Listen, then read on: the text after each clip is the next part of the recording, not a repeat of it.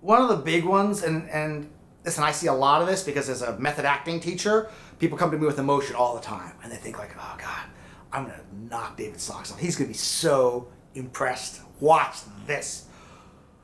And they're just got emotion, and it's like flying off of them. And I'm like, yeah, just not that interested, right? So how do you get from what we want? Like, method acting is known for its emotional content, right? It's known for having like this personal quality that unlocks like tremendous emotional stores in people, resources in people. We draw sensitive people from all around the world because they know this work is going to give them an outlet, an emotional outlet to express themselves. And our work is not about emotion, right? And your work as an actor is not about emotion. We touched on this a little bit when I was talking about, you know, how to personalize your work and script analysis, right? And this idea of holding on to results. And emotion is just a result. So just because you called it an emotion, or just because it shows up on some stylized diagram of the heart, does not make it any less of a result than anything else, right? So as actors, we're always trained to not play the results. That includes the emotions. In fact, mostly that's what we're talking about. Don't play the emotion. So what does that mean? What it means is, first of all, emotions are actually too simple. Any single emotion is too simple to capture all the complexity of any monologue, right? I think most of us, that may not be intuitive for some folks, right? You may think, no, emotions are infinitely complex. The human range of emotion is infinitely complex if it is allowed to operate. If your natural sensitivity is allowed to respond. For a lot of you, what I saw was pushing emotion, right? So you just, like, you knew this had to be there, so you just kind of willed it into the scene. Now, for some of you, it was just a superficial act, right? Like it wasn't anger or sadness or pain. It was just the appearance of anger and sadness and pain. It's a major warning sign for us, right? We're not about seeming, we're not about looking like, we're about being. So we don't want you to look sad or angry or happy. We want you to have actual sensations in you, right? But for some of you, the pushing actually resulted in something, right? Like, if you're a sensitive person and you push, very often you'll get something, like something truthful, something organic will actually respond to the instrument. But it's a little bit like, you know, I don't know, taking a hammer and pounding on a trumpet. Like, it'll make a sound, right? Or pounding on a piano. You will hear sounds from it. But that's not music, right? It doesn't have the complexity of real music. There's no ability to pick out notes. There's no ability to hear the individual notes as they play, right? It's just kind of a cacophony.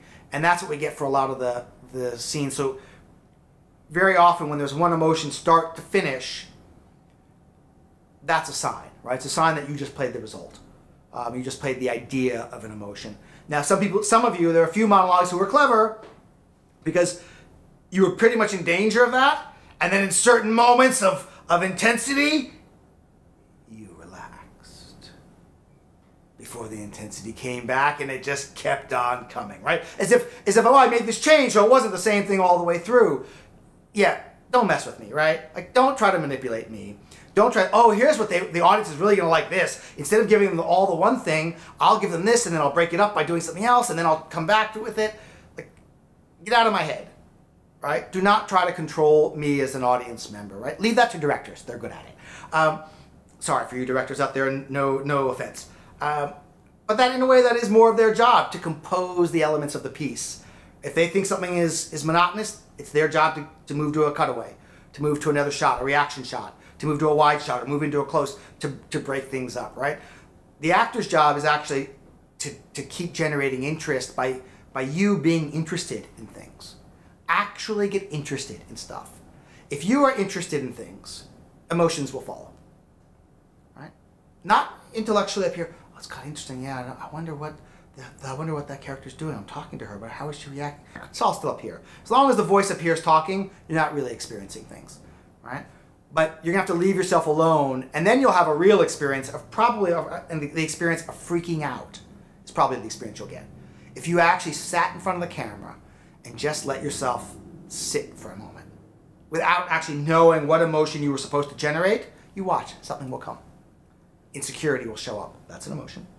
And insecurity will lead you to cover it up, right? With some faux confidence. In a way, that's kind of an emotion too. That's a reaction, right? Then you'll react in some other way and you'll get yourself together, and then you'll realize it's not working so well, and you'll start to freak out again, and you'll move on your own range of emotion. Remember, again, an actor's job is not to get the lines right. That is necessary but not sufficient, right? Yes, you're supposed to say those lines, but it's to endow those lines with your own messiness, your own humanity. Trust the scene. Trust the lines. That you're going to bounce off of them. Trust that they're strong enough that if they need you to move to a certain spot, they will get you there, right? But your job is to keep being in contact with you, your world, your experience at that moment. Your experience includes the lines, it includes the people you're acting with, it includes the emotional, or not, excuse me, not the emotional, it includes the imaginary elements that you might require in order to understand this scene, in order to live out this circumstance. But the emotion is just a result of all those things, right? So don't keep pounding us with them, please, right? Leave yourself alone, see what happens. Good luck.